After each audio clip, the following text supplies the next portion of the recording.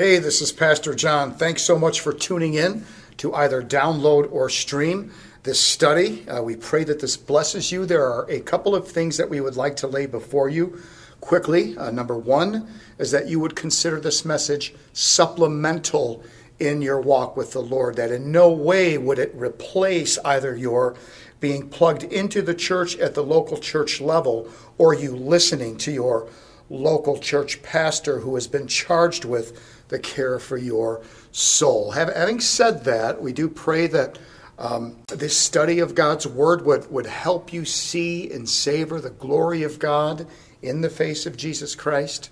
And we would pray also that if this ministry blesses you, that you would prayerfully consider supporting VXV. And if you do, you can do so by clicking on the link below or by going to our website at vxvchurch.com. Now, I pray that God stirs your affections for Jesus Christ as you dial into now the proclamation of God's Word.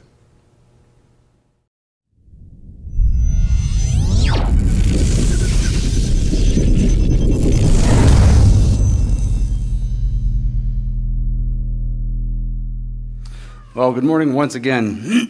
Excuse me. Today I'm going to be talking with you guys about something that is so incredibly important for us. It's so beautifully easy to see the correct choice, and yet so wildly challenging for us to put it into practice. Now, if you have not already, would you open the anchor text, Luke 14, 25 through 33. Have that in front of you as we go along. We're going to talk about that later. So today we're talking about counting the cost of following God. Now, allow me to set the stage of how this rather uncomfortable and provoking topic is what I landed on for us today. So before God led me here to join the church on staff, I was a police officer for 9 years, as many of you already know that. I also know that there are a handful of people here who are currently or have been in the past involved in law enforcement. So you guys understand what I'm saying when I talk about it. So officers get asked all the time what it is that they like about doing the job. And I was one time quoted in saying, well, I just like driving around trying to catch people doing stuff wrong. We also have people say to us all the time, I don't understand how you can do such a dangerous job, not knowing what's going to happen on the next call or the next traffic stop. It's really hard to explain that to somebody, but in short, the reality is this.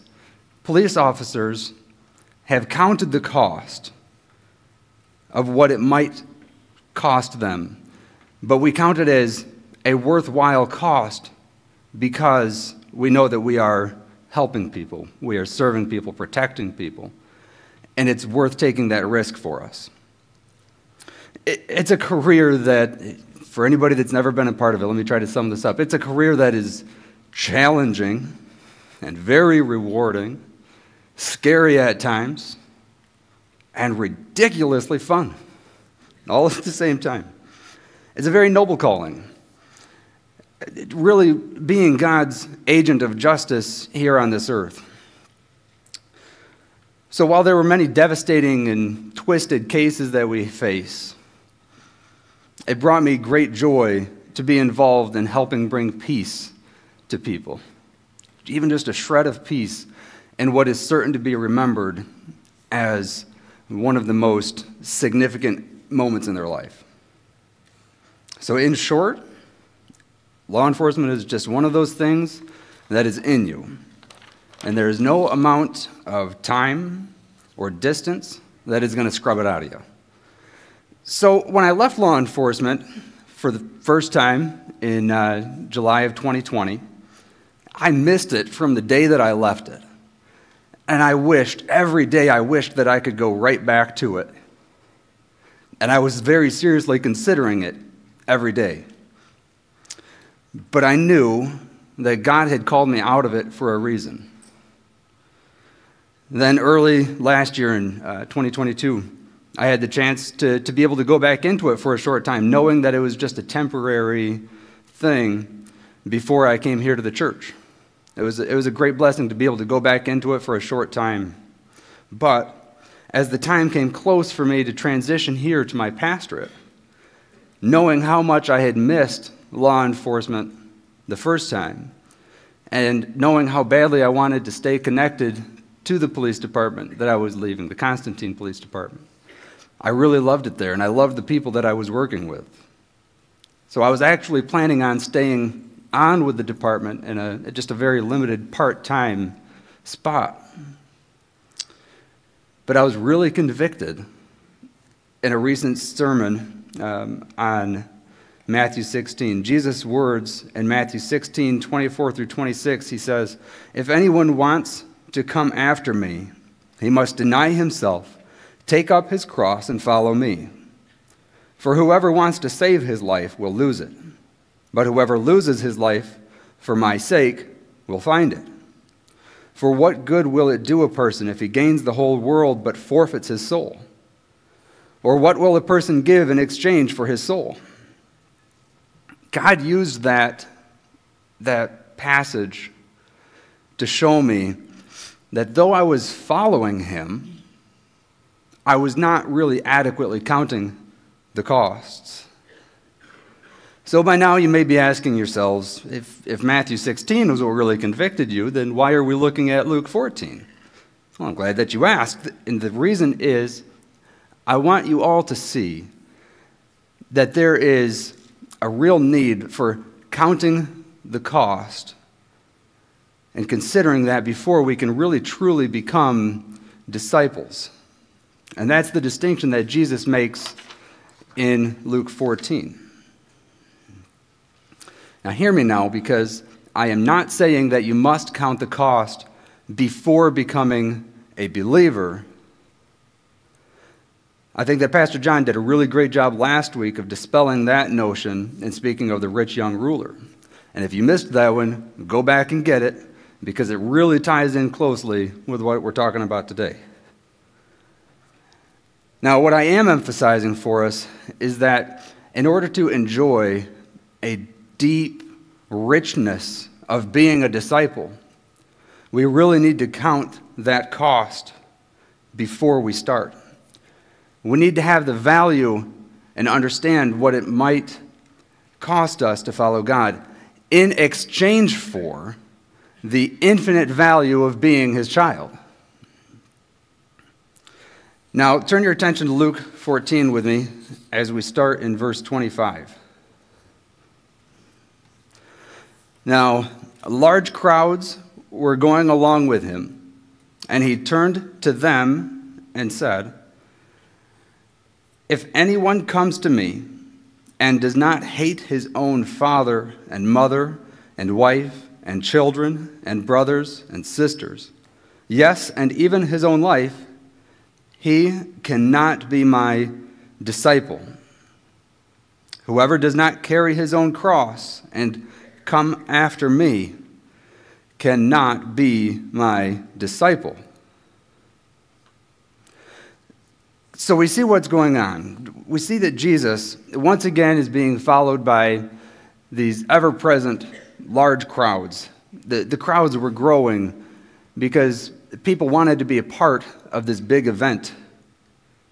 Maybe they wanted to be close to him because they hoped that he would help their lives, fix their lives, heal them, give them money or food or any sort of other blessing.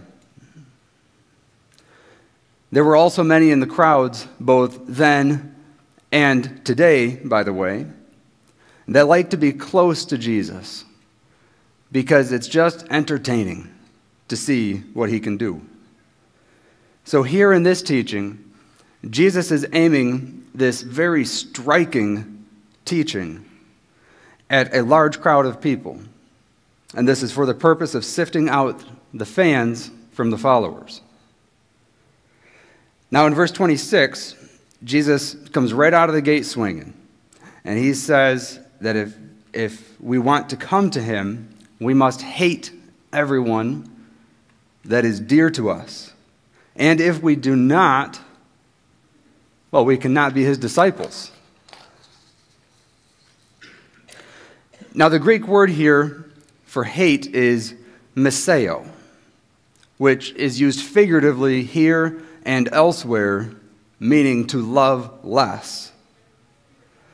For example, look at Romans 9 when Paul talks about, when he's quoting Malachi.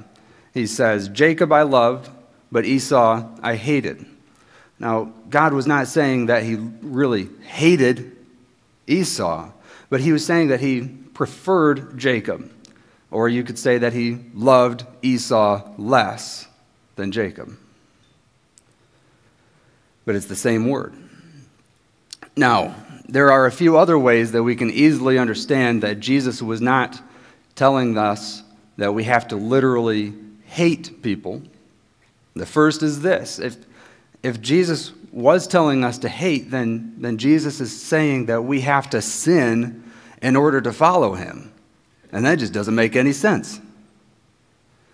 Another way is that we see Jesus did not literally hate his own mother, because as he was dying on the cross, he was asking his disciples to take care of her. So what Jesus is doing here is using some very strong language to make the point, well, if Jesus is not wanting us to actually hate, then what is he after? What does this mean? Well, here it is. Jesus is telling them, and us today, what it means to be his disciples, not believers, disciples.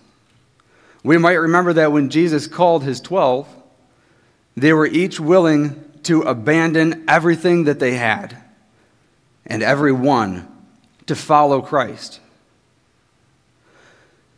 Not because they suddenly hated their families, but because they could see the much greater value in following Jesus as his disciples.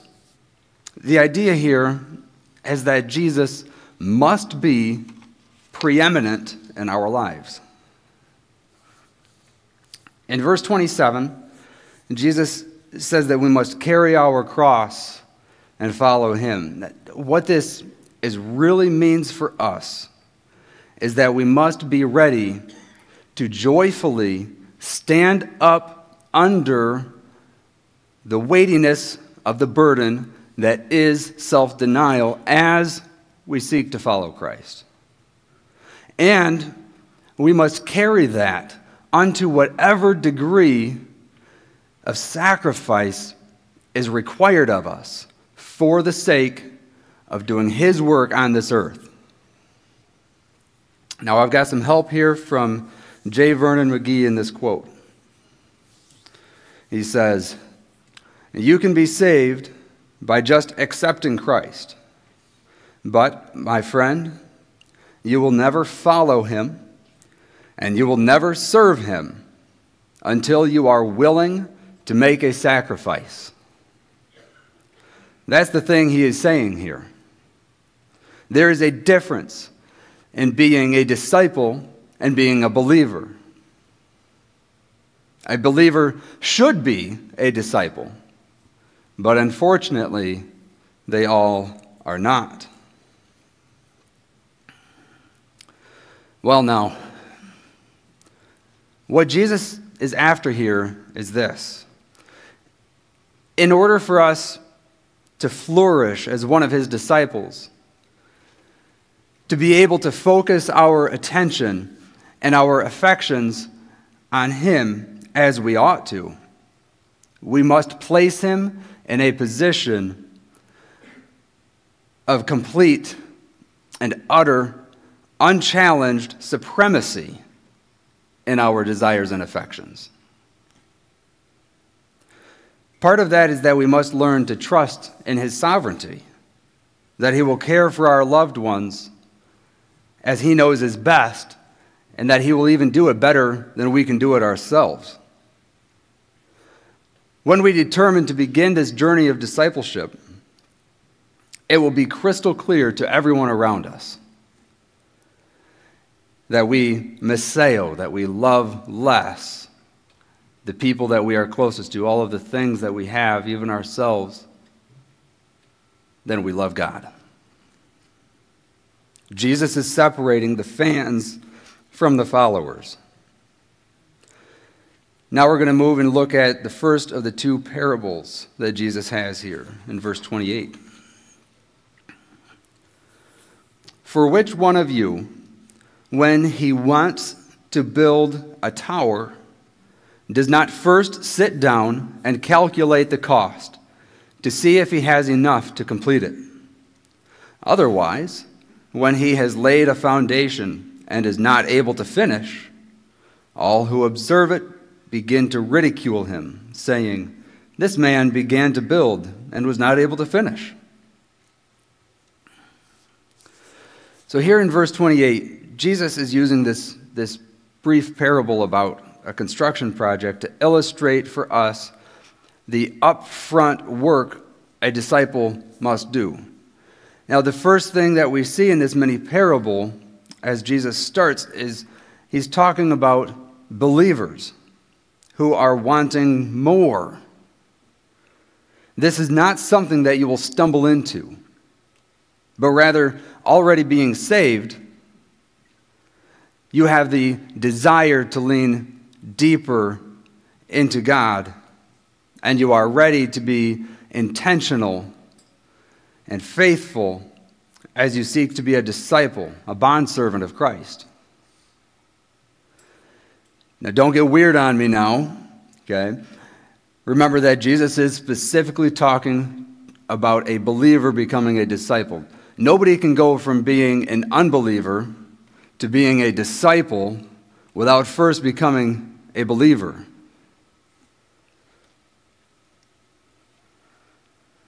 We know that is only through God's work, not our own.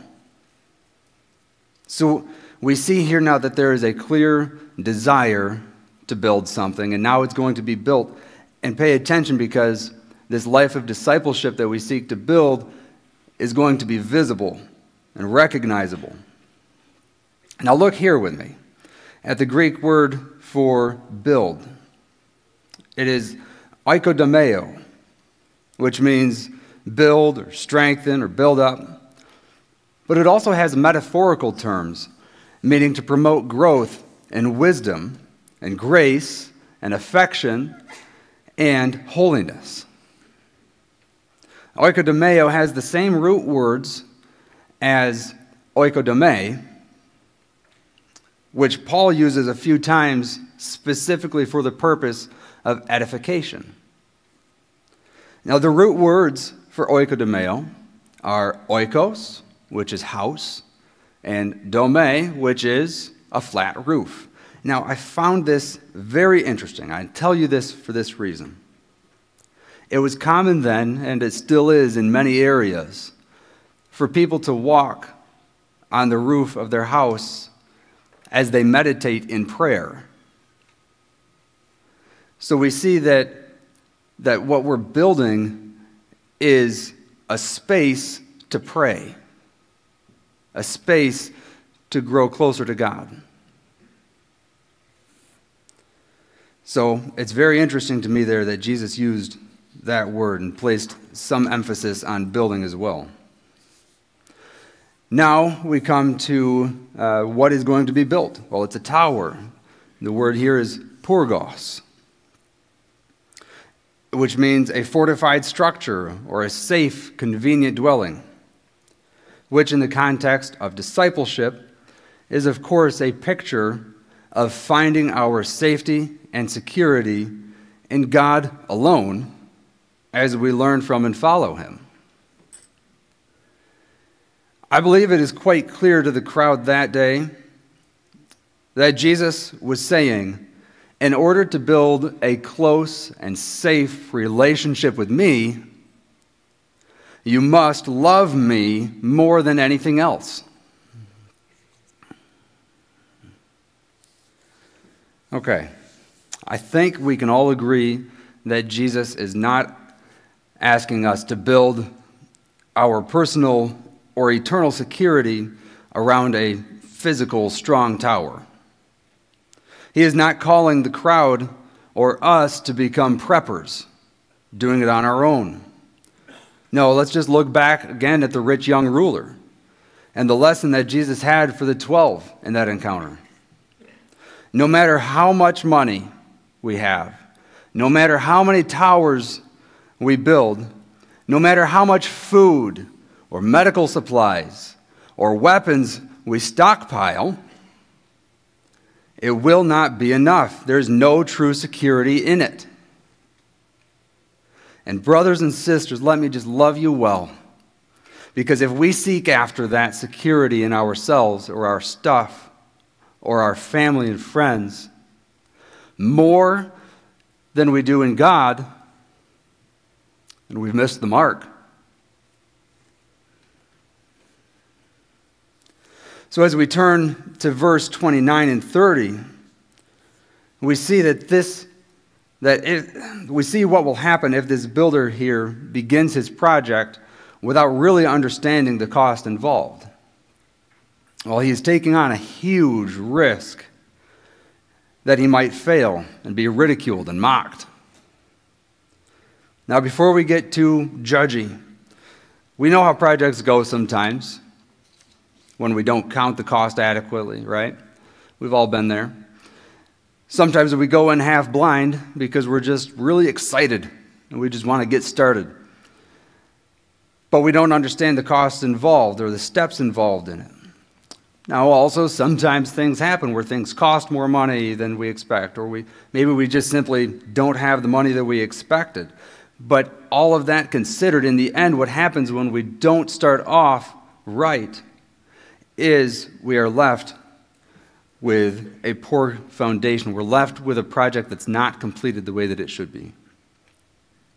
So if the builder gets started without understanding the cost, he does not have what it takes to follow through with the work, then he's left with his foundation that is just completely useless. And anything that's built up on the foundation, any bit of that tower over time is just going to crumble and fall apart. Now what this means for us is this. We should already know that being a Christian is not a fix-all. God is not an easy button for us to just push and get our results. Having that mindset of God is what leads people to have a very fast and boisterous start to their faith journey. But then just a few months in, they're ready to give up on God and on church and everything else altogether just because they did not get what they wanted. Their problems did not suddenly disappear. Now, they may have built a foundation, but it was garbage right from the start. It reminds me of the parable of the four soils. Now, to avoid these problems, we need to start with solid foundation of biblical teaching, right biblical teaching, so we can stand firm in the truths of Scriptures and we can love God supremely. And may I suggest to you that you cannot love God as you ought to if you are not immersed in the Word of God, because that is where God reveals Himself. But remember also that a solid foundation must include an understanding of what wholeheartedly following God could cost you. So what might this cost us?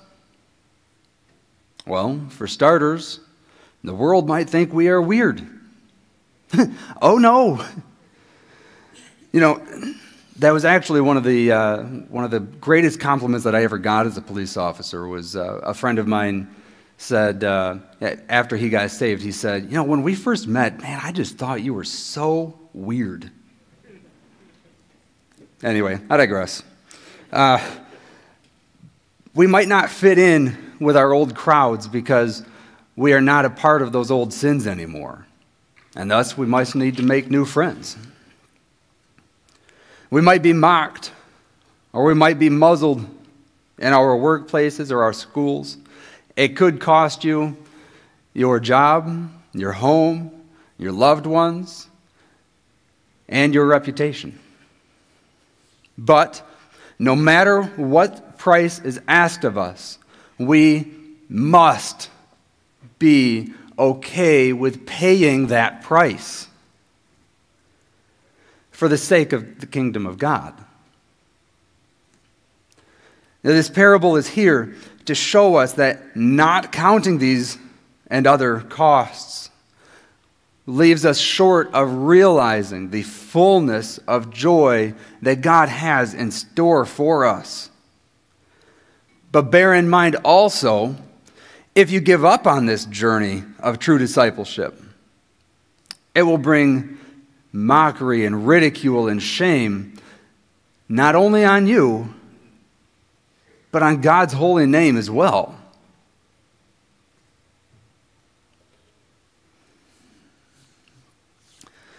Now we have verses 31 and 32, the second parable. Or what king, when he sets out to meet another king in battle, will not first sit down and consider whether he is strong enough with 10,000 men to encounter the one coming against him with 20,000? Or else, while the other is still far away, he sends a delegation and asks for terms of peace.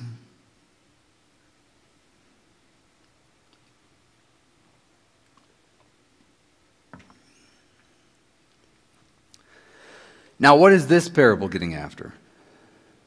Okay, it still has the aspect of counting the cost, but this one has a different and a deeper meaning in it. This time we're not talking about counting the cost of the venture itself, but rather we are talking about considering the overall value of the costs. The parable of the tower was talking about earthly costs, where this parable is talking about eternal value. What earthly costs are we willing to pay for serving Christ? Now, the war being waged here is the spiritual war that the evils of the world are raging and waging against our souls. So here we have the word for meet, to meet another king in battle. Meet here means, the word is symbolo, and it can mean a hostile encounter. But it also means to ponder or to converse with oneself. How interesting is that? Jesus is talking about the spiritual war that is going on inside of each and every one of us. So here we are, the king with the 10,000, and the evils of this world, along with our own sinful desires, are the 20,000. The idea here spiritually is that we are outnumbered and undergunned on our own.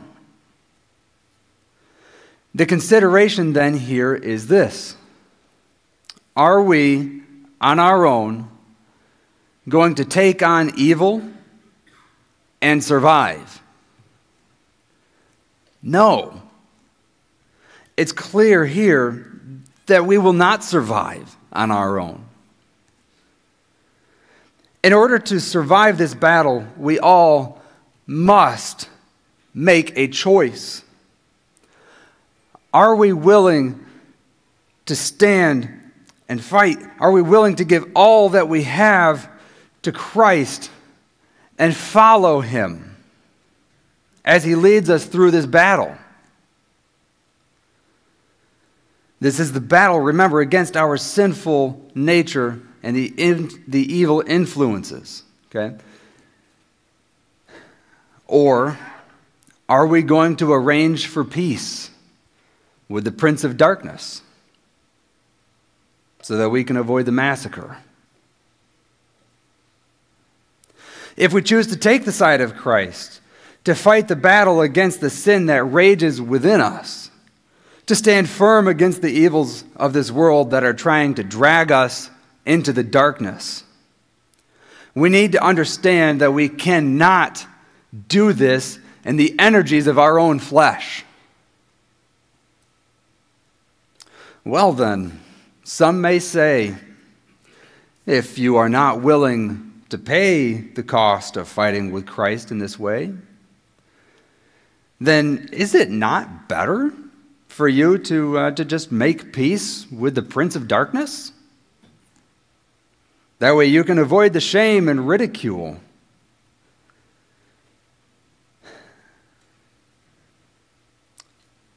Listen to me, because I am not advocating for anyone to actually turn themselves over to Satan and accept hell. I am merely making this point obvious for us to see the choices that are before us. We must make a choice. And if you desire to be with God as His disciple, there is only one right choice.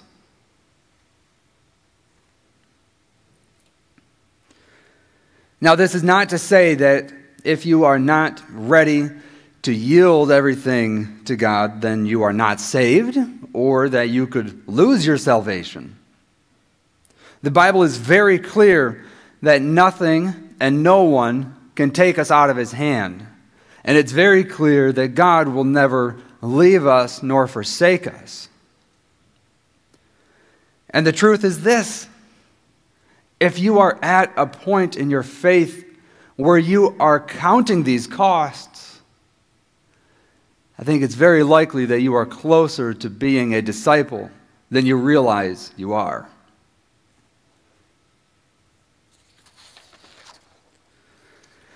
Now look here at this, the word. It's just wonderful. It's smuggled right in here. I love it. The word for consider here is bouleo. The king considers his strength. Bouleo means to consult or to take counsel. We can learn from this word that Jesus is not intending for discipleship to be a solo sport. The life of a disciple is really tough sometimes. And we need to have a team of people surrounding us, a community of fellow disciples, so that we can help to keep one another on track.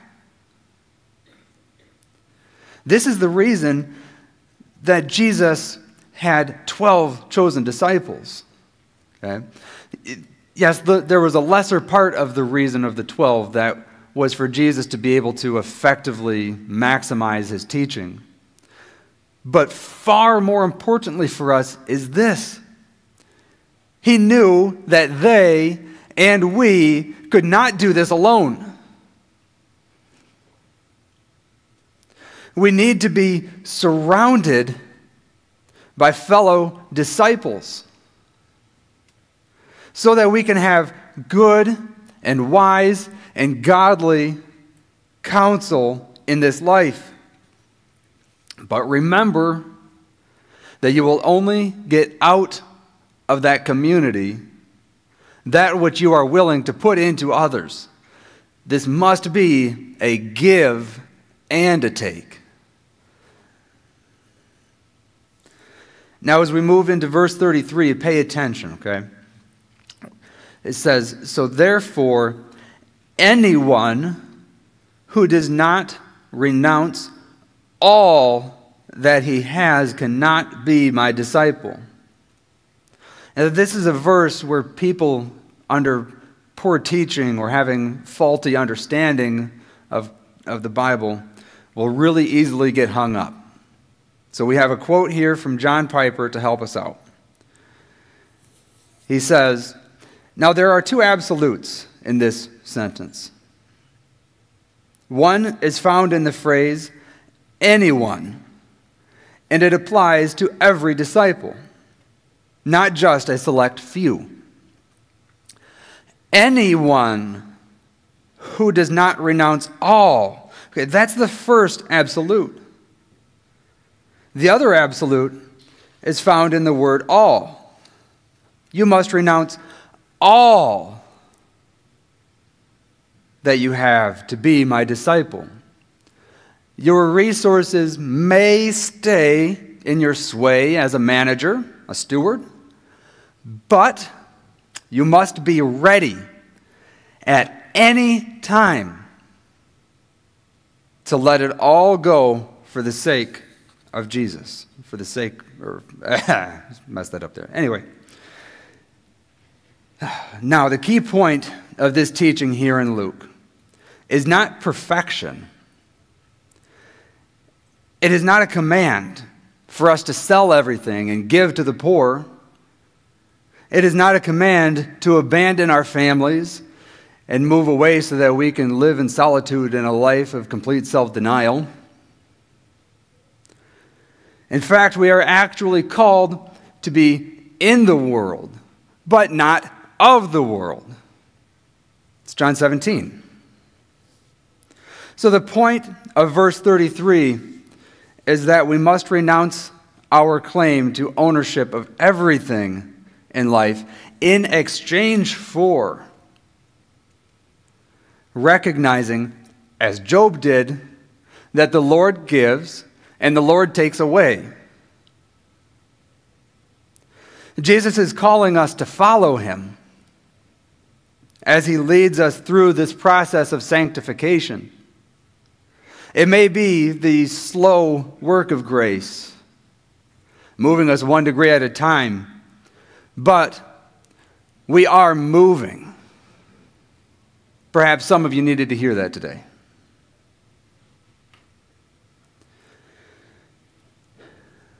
Let me try to bring some perspective to this whole thing.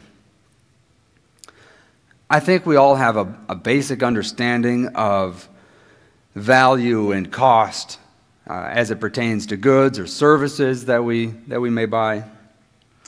But for those of us who have, like me, ever been stuck in a conversation doing the old smile and nod, doing the old smile and nod routine because you found yourself in a conversation with an apparent financial guru, let me just start with a few things that I know about value.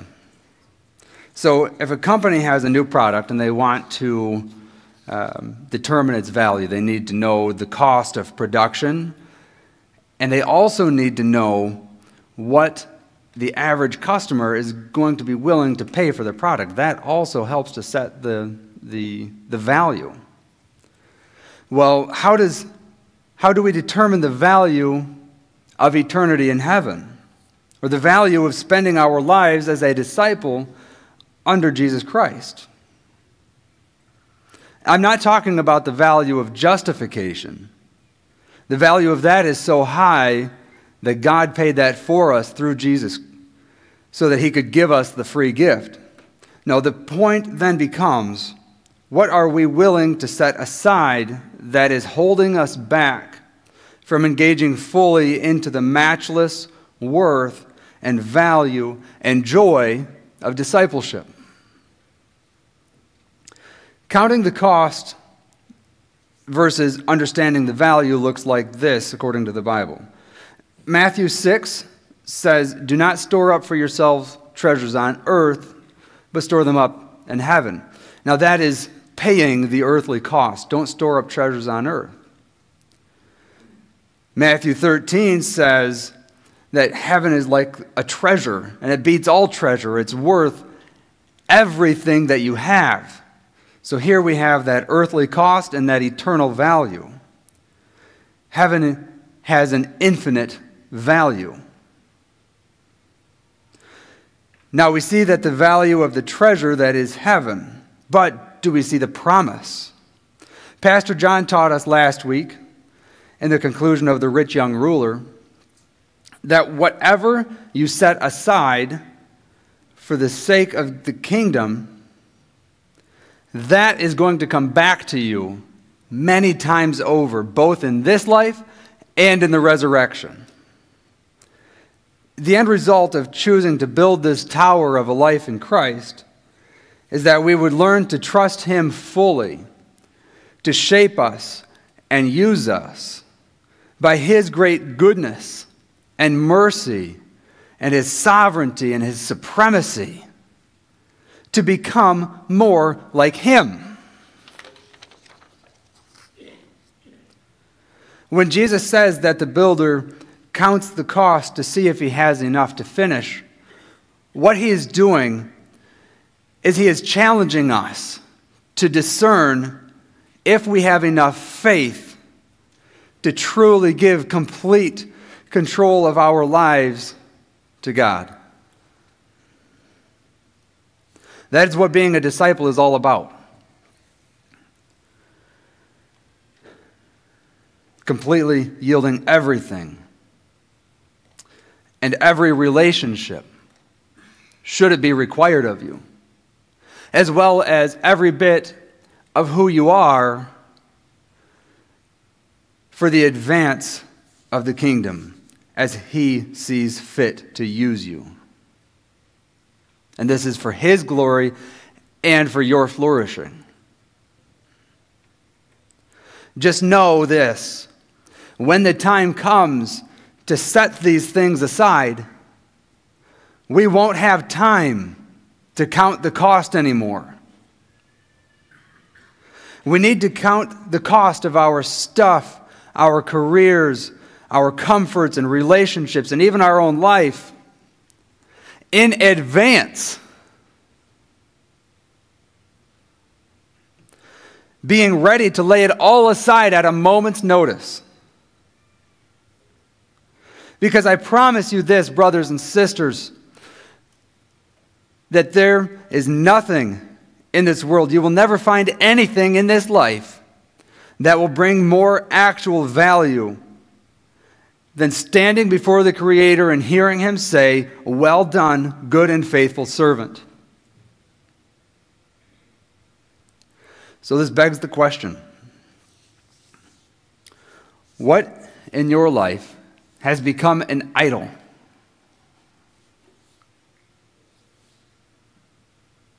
What are you holding on to? What sins or pleasures or achievements or possessions or people are we holding on to and loving more than we love God?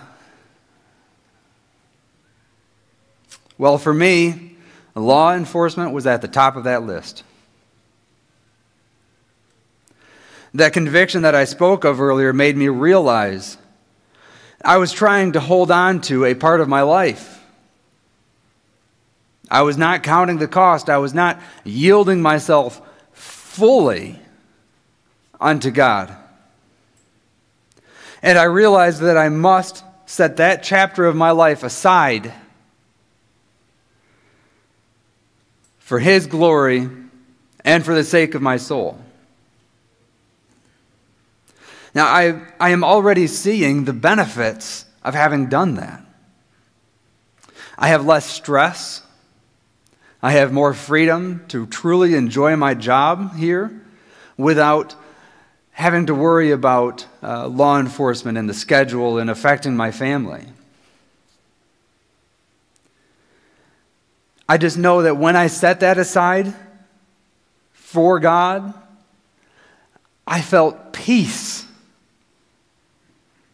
The burden was gone. And man, I just hope that you guys can find that peace too. Let's pray. Dear God, I just want to come now before you and recognize your goodness and your sovereignty and your graciousness and your infinite value. Lord, there is nothing on this earth, nothing in our life that could ever compare to the value that is you. So, Lord, I ask that you would help us all to search our hearts, Lord. I ask that you would search our hearts and that you would reveal to us what it is that's holding us back from experiencing that true fullness of joy that is waiting.